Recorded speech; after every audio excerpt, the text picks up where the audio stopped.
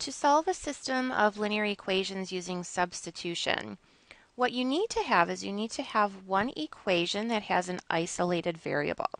Now looking at the system on the screen, there's two equations. Y equals 2x minus 5, and then the 3x minus y equals 6. Now this first equation here has an isolated variable because that y is all alone on one side of the equal sign. So what we're going to do is we're going to take the expression from that equation that has the isolated variable. And as you can see, since the y is the isolated variable, we're going to take this expression and we're going to substitute it in for y in that second equation. So when we substitute in that expression, and make sure you carry down that subtraction, we're going to substitute in 2x minus 5 in place of the y. And we want to bring down our equals 6 as well. The goal here is to have an equation that just has a single variable. So as you can see, we only have a 3x and a 2x now. We've removed the y from this scenario. So now from here, we can just go through and solve our equation. Now remember that there's this invisible 1 that's sitting here.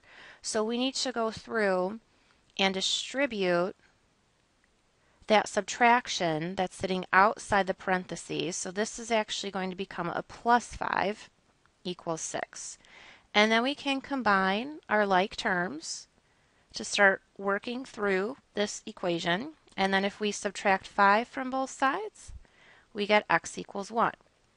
Now we're not finished with the problem just yet because remember, a system of equations always intersects at a point.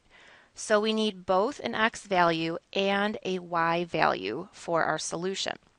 Now in order to find the other variable, what we're going to do is we're going to take this answer here, this value that we got for x, and we're going to substitute that now back in to that equation that had the isolated variable.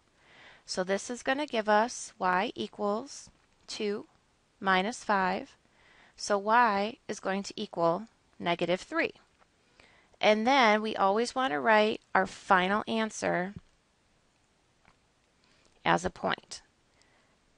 So our solution to this system would be 1, negative 3. So what that means is if we were to actually graph these two lines on a coordinate plane, they would intersect at 1, negative 3.